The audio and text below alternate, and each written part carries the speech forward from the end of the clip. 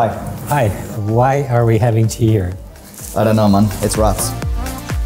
Guys, we are forced to drink this. Yeah. I mean, do you want me to review your tea? Welcome to the beautiful world of aquascaping. Guys, we're here in the Green Aqua Gallery with Péter, Roscoe, amateur aquatics. Hi. And Jurijs Jutjajevs, professional aquascaper, YouTuber, friend. For the first time in Green Aqua YouTube history, we don't have a topic. I just wanted to talk about what you see here at Green Aqua, and maybe you can give our viewers some insights into plants, fish, hardscape, aquarium building in general.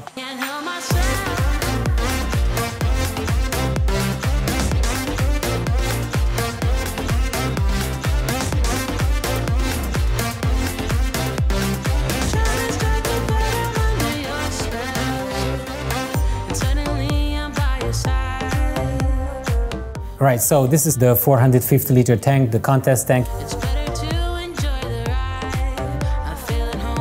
First thought was, man, these roots here, Reneki Mini, it must be a nightmare trimming them. So Balazs, how often you do the job? It's like crazy. Every 4 days, we need to trim those roots every 4 days. Actually super cool to see the plants growing out of the water.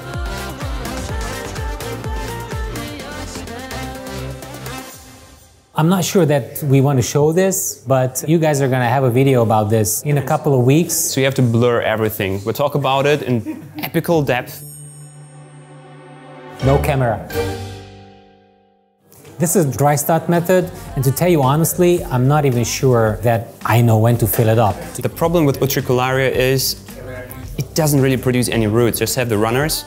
Just very tiny roots. So what you want actual Utricularia growth like right underneath the soil. You have to plant it really deep, and I would give it like at least like 4 or 6 weeks of dry start time. So what you're saying is deep and dry? You just said this. I think it's important when you do a dry start, you keep it closed for the humidity. No, they told me that you're not supposed to do that. You need proper aeration because the whole thing will be dumpy. You will have all kind of fungus. We open this up for 5 minutes every day, and we have CO2 injection. You have such a big slope, the CO2 will be right there, and the plants up there are not going to benefit from it. I'm with Tom Barr on this one, and he told me that you have to imagine CO2 like the clouds in the sky. It depends a lot on how you measure it. If you measure it on the right side of the tank, you will get different readings than on the left side of the tank. Yeah, that's why it's a good idea if you have a drop checker. Tommy, can you help us, please? Tommy needs to get his offensive shirt out first. No, it's not the offensive one today. This is the most beautiful thing ever. Come on. Not Tommy, I wasn't prepared the shirt. for making videos today. So.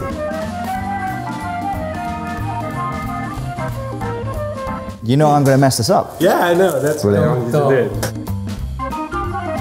The more you know, the less scientific you want to be. Did you experience that? At the beginning, I was measuring water parameters, I was talking about temperature, I was talking about KH. I never even said KH, the word KH, for years now. Well, that means I should know everything, because I just throw water into a tank and glue stuff, and then that's it. I'm done. It's gonna be dark green. It's gonna stay like this, that's my guess. In 1 hour, we're gonna come back and see that. Drop a comment below with what the forfeit one of these has to do with whoever gets it wrong. Yeah. Forfeit. That's a real English word. The loser. Then what punishment do you have to get? If I said punishment, I know you probably enjoy that a little bit, but you know. But I would never, ever would have believed them. No, I think Felipe's tank is like a bottle of wine. The older the tank gets, the more it matures, the nicer it gets. That's my impression. That's how Felipe is. Is there any more words to say? So I'm happy I got freed. Guys, this is Logan Brando, and he's doing all the heavy work for Jurijs' channel. If you want to praise the editing that goes on that channel, is this guy. And man, it's huge congrats because you're doing an amazing job there. I guess that I was born beneath a very lucky star. And in a week or two, I won't remember who you are. We're trying to create things, and we're trying to make beautiful aquariums because, like as Mr. Amano said, creating nature is the ultimate luxury. I don't think that he meant money by that. I think the nicest things in the world are for free. The air you can breathe, the nature that you can enjoy. My first tank. Yeah. I would like to say it's beautiful, but it's not.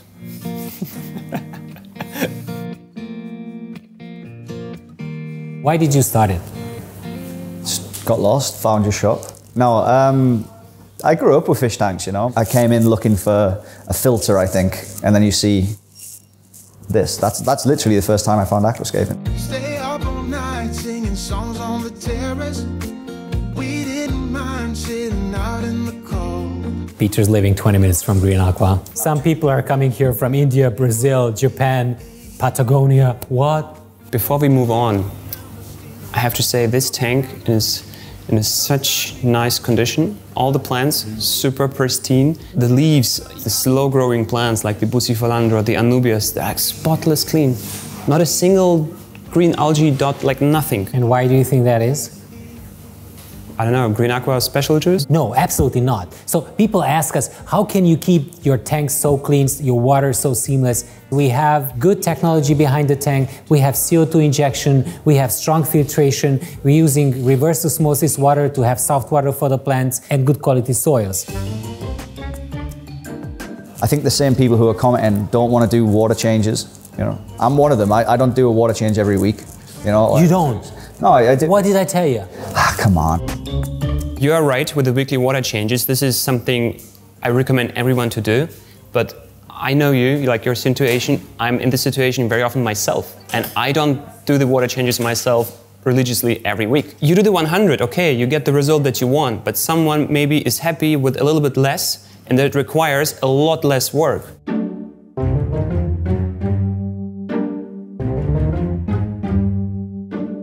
How long does it take for you to change the water? Half a day. So your system is just wrong.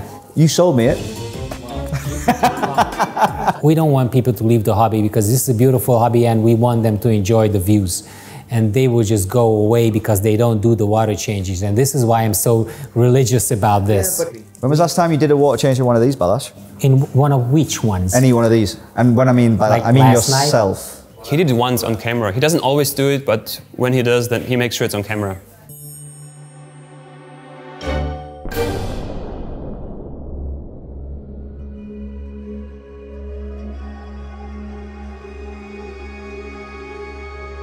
What happened here is that I took out all the stem plants because of maintenance issues. When people come into Green Aqua, I want them to see the all sides of this tank. Is this a good idea?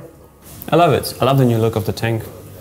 What would Dave say? prefer it as well. Because I didn't consult with him before I did this and I feel bad. I'm going to make a picture and I'm going to send it to Dave right now.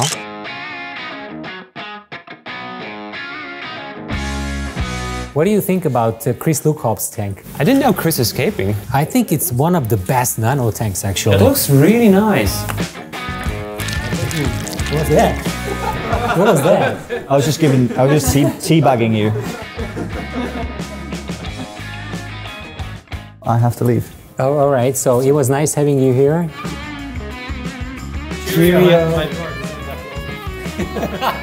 Peter has left.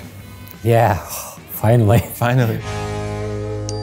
I got the answer back from Dave Chow. Oh, you got? He says, sure, always make something new and fresh. I told you.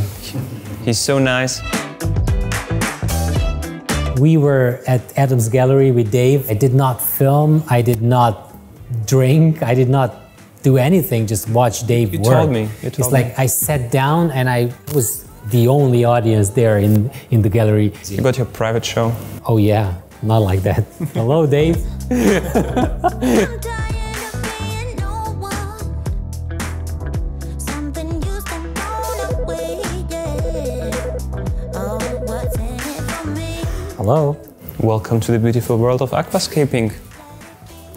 I would expect this if I would call Green Aqua. If you want to agree, time stop wasting my good. Do you have any suggestions to us? Any new plants from Tropica? Do you have the new limited range by any chance? No, we don't. You don't? Why? Because I didn't know it existed. It does. Okay. Who's making the plant orders? Tommy. Tommy!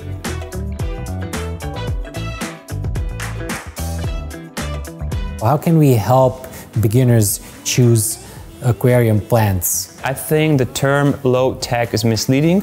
Low energy is the better one to choose. Because I can have a high-tech tank but with easy plants and you know, like have a low energy level, which is super easy and beginner friendly. You only got one life to live. Medium plants, chances are 50% that they would thrive without CO2. If you don't want the pressurized CO2 system, you want to add some liquid carbon additives that would also profit your plants a little bit because they can uptake carbon from I have it. a different opinion on this. I don't know, but I definitely have the feedback from many customers. If you have liquid carbon additives in your tanks, they could see a little bit better plant growth. Well, it might help a little, but not substantially. I've been reading actually a scientific article on this.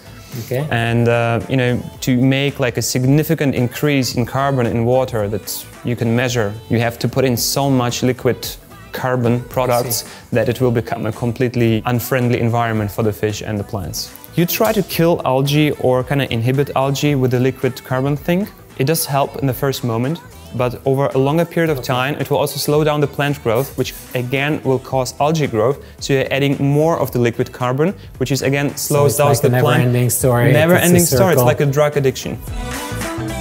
We will stop maintenance from tomorrow, and if we'll get edgy because of you in like 2 weeks, we'll call him. He's our new maintenance guy. Oh, he's the new maintenance guy at Green Aqua. Yes. Guys, so you come and maintain all the you will be 14 bankrupt. Do you know how tanks. expensive I am? Yeah, he's German. Or you could use something, I mean, little plug here for Tropica, the System 60, where you We use that. We love that. You have the aerosol bottle, you just press it once, you fill up the kind of, what is it, the diffuser, and the CO2 dissolves slowly. It is super cheap, it's beginner friendly, you can try using CO2 with this. And if you see the benefit of it, then you can upgrade to a pressurized system.